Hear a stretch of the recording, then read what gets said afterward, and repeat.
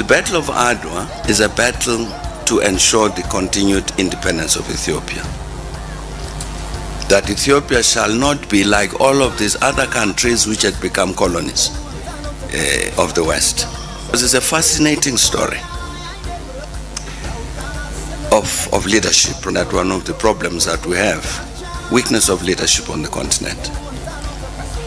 It's absolutely extraordinary to read about this. And two matters were critically important.